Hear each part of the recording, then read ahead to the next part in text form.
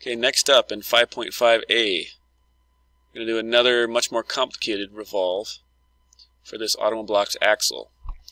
Now, when I reverse engineered this, I did it with either some cylinders, whereas we're going to do this cross section and revolve it. This probably is more difficult, but it can teach us some things. So, new part file, start 2D sketch just to match the drawing. I'm going to use the YZ. Don't have to do that, but it doesn't really matter.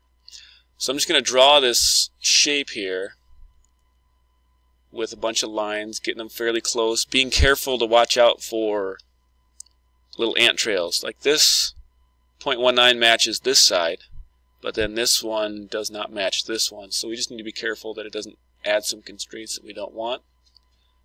So let's rough out the shape. I'm going to start at the origin, go up.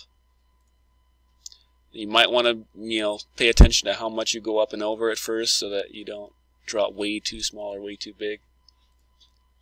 But we can fix that if we need to. We can work around that issue.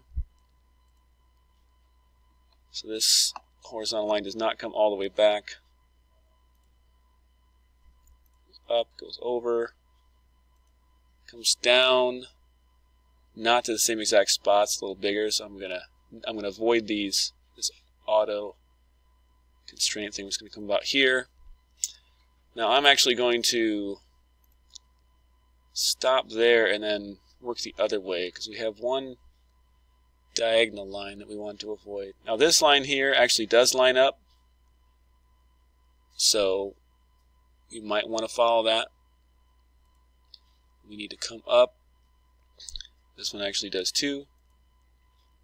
Need to go out. Need to go up again. This one lines up as well. Of course, when we dimension it, that might go away. Come out, come up a little bit. This one does not line up.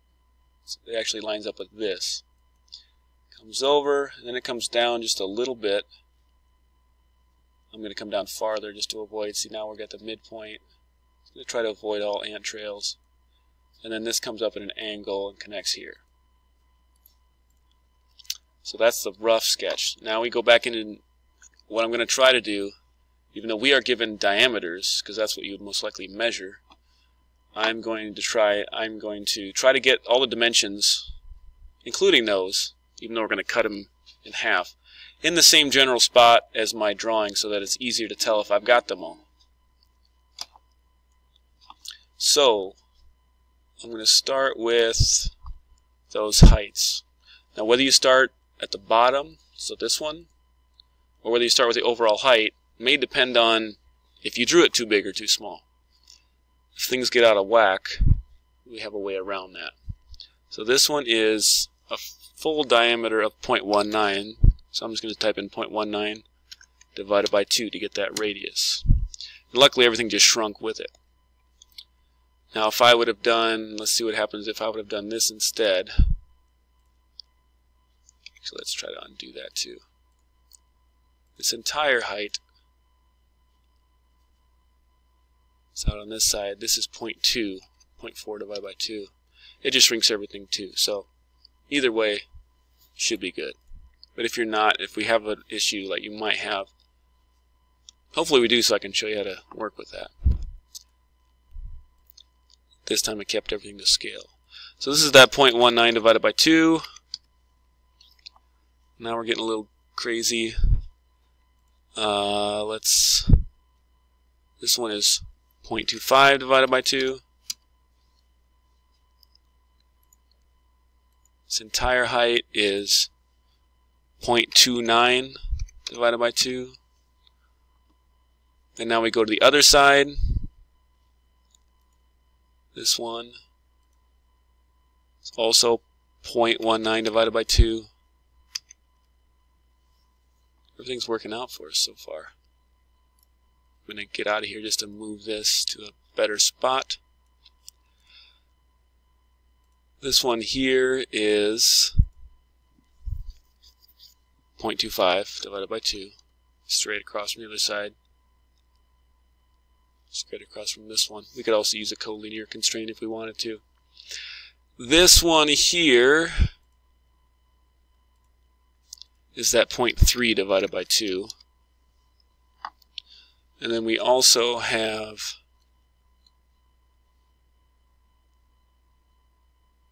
this one here. So I just clicked on the end of the line. Make sure you click on the end of the line, not the line itself. This is 0.01. And then to make sure that this is straight, this dot actually needs to be straight across from this line. So you can either dimension from here down to here and make sure it's 0.01. You could dimension from here to here and actually make it 0. Or you could dimension from here down to here and make it 0.15 as well. Whatever you want to do to make this straight across from there. Now we need to do side to side. So I'm just going to start. And again, we keep a track down here. We got 8 dimensions needed still. This one is 0.07.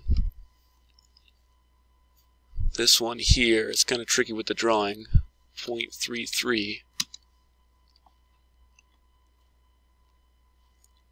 They dimension this line here.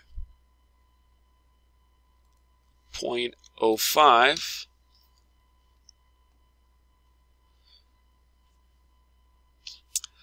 Another dimension that we have is the overall. That is 0.88.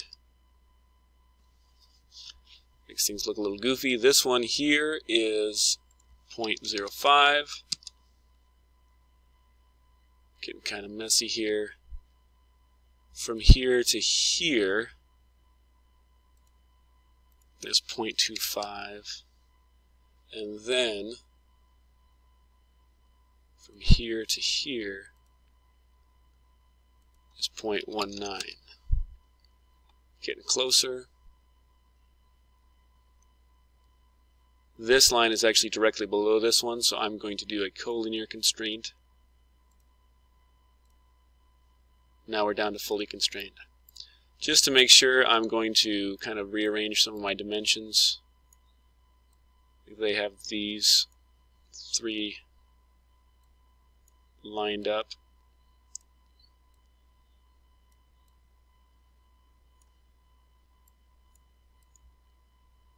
Pretty well. This is a disaster zone here.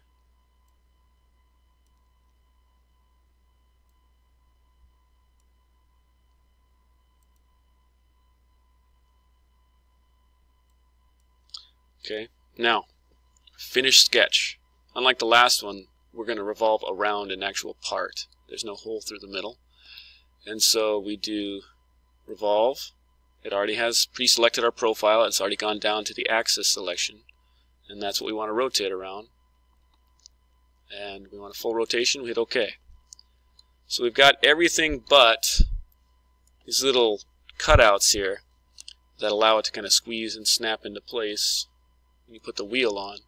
So for that, the easiest way I think is to do a 2D sketch on this end and extrude a rectangle back into it.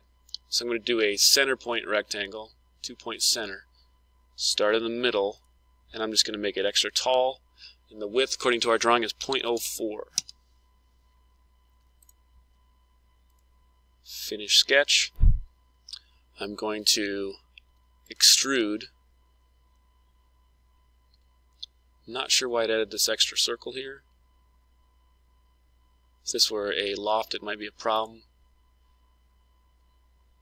I'm going to cut, and we're going to cut a distance of 0.2. Okay, so there we have that. Now if we did this right, we should have a total surface area of 1.616 inches squared. So let's go into our eye properties. Click on physical, click on update, 1.616. File, save as, 5.5a.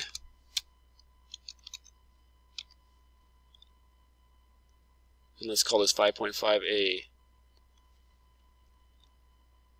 Just call it axle with your initials. Call it good.